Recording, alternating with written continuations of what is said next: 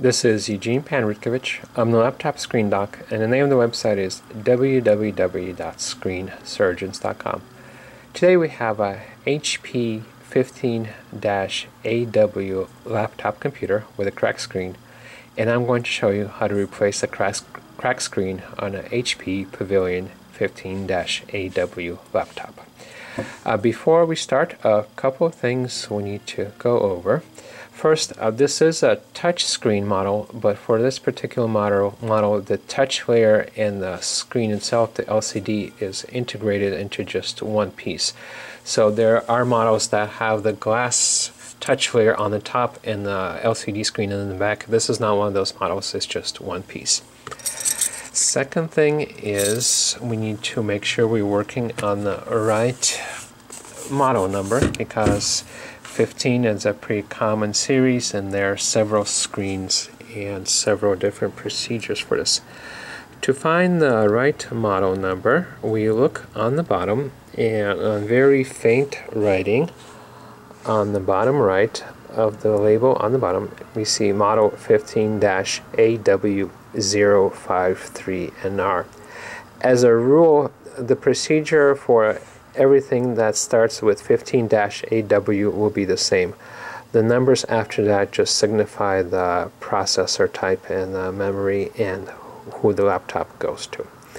Okay, this laptop does not have a removable battery, so we have to make sure that the laptop is turned off when we're working on it. So you can completely turn off when you're inside Windows, make sure it's not on sleep mode, and if all else fails, do a long press on the power button. Press the power button for 4 seconds to make sure it's completely turned off. There should not be any flashing or blinking lights anywhere on the laptop. Next, we're going to go over the tools we're going to use. We have a PH1 electronics screwdriver. PH stands for Phillips and 1 is the screwdriver size. We have a smaller PH0 electronics screwdriver, a spudger for prying things open, a pair of metal tweezers to remove any screws that may be stuck or for manipulating things, and finally a hobby knife or X-Acto knife, and that's to lift up adhesive tape. So, first thing we have to do is to remove the screen bezel. That's the plastic frame that goes around the screen. For this particular model, there's no screws that are securing it, so we can just snap it off. What we want to do is put our fingertips or fingernails on the screen side and just look for a spot where we can start lifting the screen bezel. This does have some adhesive, so first you'll feel some adhesive coming off, and then once we work our way around the screen,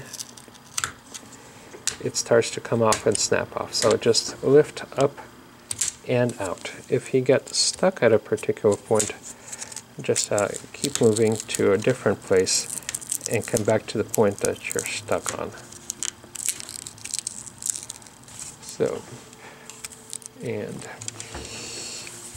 we keep moving down here.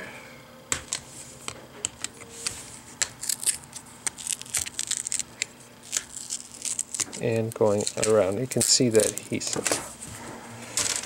Okay, on the bottom there is some tape that's attached to the screen, so you want to separate with your fingertip this tape from the bezel itself. So we keep moving around, and finally we're done. So since we're replacing the screen, this tape doesn't really matter in this case, but we just want to keep our workspace nice and clean. Okay, so next step is to remove the screen from the screen assembly. It has metal mounting tabs on top and bottom, and we have to remove the 2 screws on top and 2 screws on bottom from the metal mounting tabs. So to do this, we use our PH1 screwdriver, and we make sure that the screen is tilted back while we're doing this. And we go around and remove the 4 screws.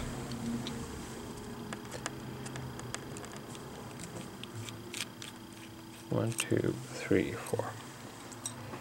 Okay, next we lift up the screen by the mounting tabs and gently lay it down on the keyboard. When we do this, be careful with the power button so you don't turn on the power button while we do the procedure. Okay, after this, we want to remove the connector from the screen itself.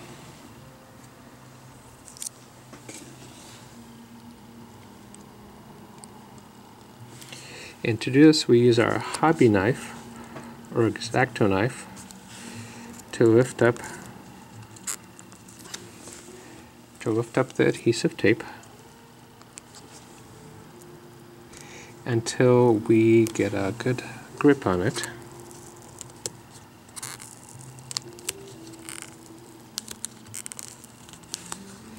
And gently remove the adhesive tape. And this has a pretty strong grip to it, so we're going to take it slow and be careful as not to damage the connector.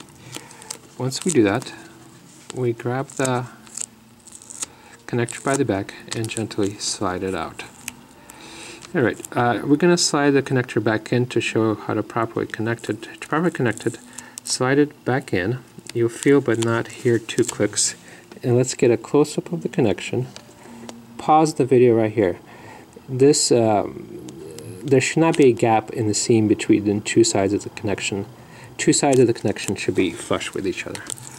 Okay, so we take it out and we take a look at this screen again.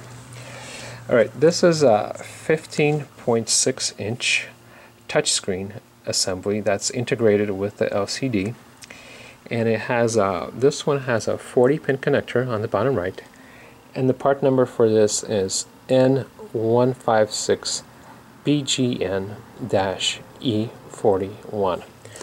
Alright, and it does have a glossy finish, and it's WXGA resolution. That means 1366 by 1360 by 766, I believe.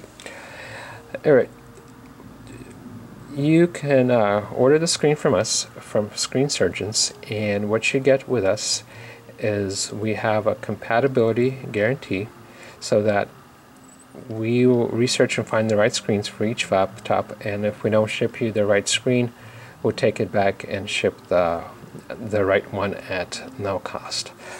The second thing is we provide this exact same toolkit that I used in this video for free with the screen. We have free email technical support and a 2-year warranty on our screen. To buy this screen from us, go to www.screensurgeons.com. There will be a short form for you to fill out, and then they'll guide you to buy the right screen online.